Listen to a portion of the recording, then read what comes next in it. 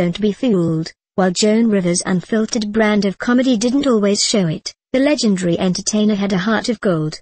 Rivers died Thursday in New York City, daughter, Melissa, confirmed on the comedian's website. The 81-year-old had been rushed to Mount Sinai Hospital on August 28 after she stopped breathing during throat surgery at a nearby clinic. She spent the past week in and out of intensive care treatment. While Rivers will be remembered as a comedic star, her selflessness left an immeasurable impact on the causes near and dear to her heart.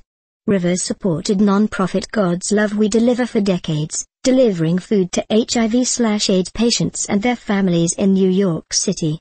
In an interview with E! News posted on the organization's YouTube channel last year, Rivers talked about her experiences trying to help friends in the early days of the epidemic. So many of my friends in those days were getting gay pneumonia, and then when it became known as AIDS, people didn't want to touch these people, Rivers told E! News. They couldn't get help. There was one hairdresser that was a very good friend of mine, and we said, let's start bringing him food, and it started to grow. God's Love We Deliver provides about 4,500 meals daily to its community. Roughly 90% of those served live below the poverty line,